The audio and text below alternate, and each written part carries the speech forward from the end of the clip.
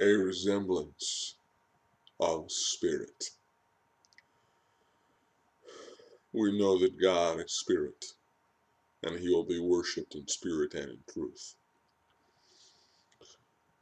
He is not swayed by physical, earthly, temporary temptations. You are made three in one, with a spirit, a soul, and a body. Those components of you desire different things, must be placed in the appropriate hierarchy, or weaker parts of you will dominate. A wise old man once said that if you have a good dog and a bad dog, you won't get anywhere by beating the bad dog. What you do is you feed the good dog, and it gets stronger, it gets healthier, and eventually it is the one that's making the decisions. The bad dog, I mean, in this story, dies, but your weaknesses don't go anywhere until you are resurrected, until you are made new.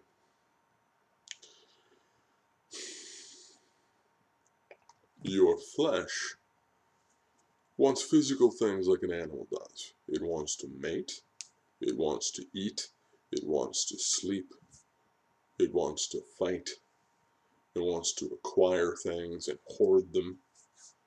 Your soul wants to be right, wants to have thoughts, wants to think, and wants to be right. Your emotions want to guide you with your own desires and your will. All these things can be changed through the intervention of God to better things, to redeem things. I don't want to get ahead of myself. The spirit is the part of you that wants to please God. And ideally, you place the soul in subjection to the spirit, the body in subjection to the soul, so that what happens is the spirit steers, and the soul gets in line, and the flesh gets under control, at least disciplined, not perfect, not without imperfect desire, but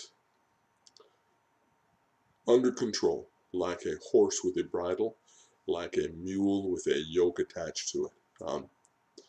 It doesn't not want its desires. It is being constrained by the will of the farmer. In this case, the farmer is your spirit. So there is a part of you that wants to please God. There's a part of you that wants to hear God. There's a part of you that wants to commune with God. Now that may be very, very weak, may be very, very strong. It is harder to see. We can see the flesh, and we can see the soul manifest in people's words and actions much more. But you have been given an antennae whose only desire is to seek out the signal being transmitted by the Spirit of God.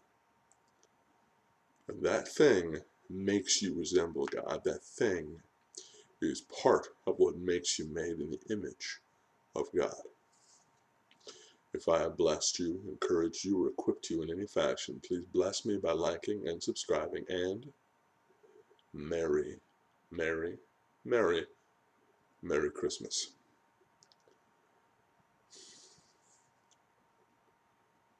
Quickly, what does Christmas mean? Christ's Mass. In this case, Latin here, Mass is the same as mission. It is a celebration and a reminder of the mission he came to do and came to give to us to continue.